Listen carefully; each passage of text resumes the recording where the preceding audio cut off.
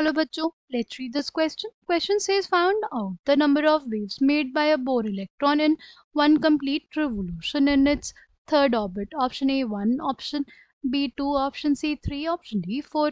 Key concept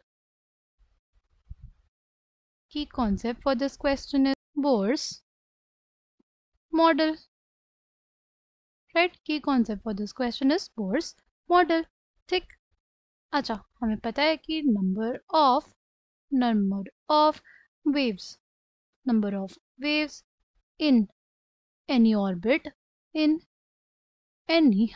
is basically equals to circumference, which is 2 pi r by the wavelength. Right? हमें पता है ये relation है n lambda is equals to 2 pi r. तो n is equals to क्या हो जाएगा 2 pi r by lambda. Right? 2 pi r by lambda हो जाएगा. ठीक. Now अगर हम लोग बात करें यहाँ पे दिया हुआ है लैम्डा किसके बराबर होता है, हमें पता है lambda is equals to h by mv. Right? Lambda is equals to h by mv. Right? This is in accordance with de Broglie's relation. Right?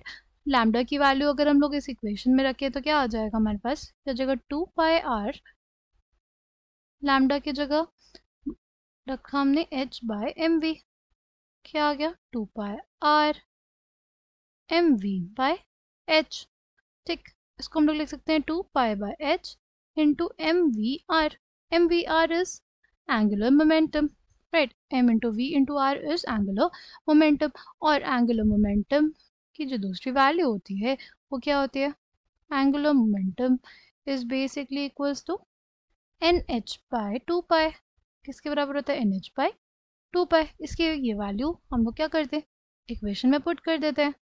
क्या आ जाएगा 2 पाई h 2 pi by h into n into h bye 2 पाई. 2 पाई से 2 pi cut गया, h से h cut गया. Number of waves आएगा, number of waves will be equals to n. Right? और n हमें क्या दिया हुआ है, n यहाँ पे हमें दिया हुआ है थर्ड ऑर्बिट. n क्या दिया हुआ है हमें, थर्ड ऑर्बिट. यानी n will be equals to 3. यानी total number of waves, total number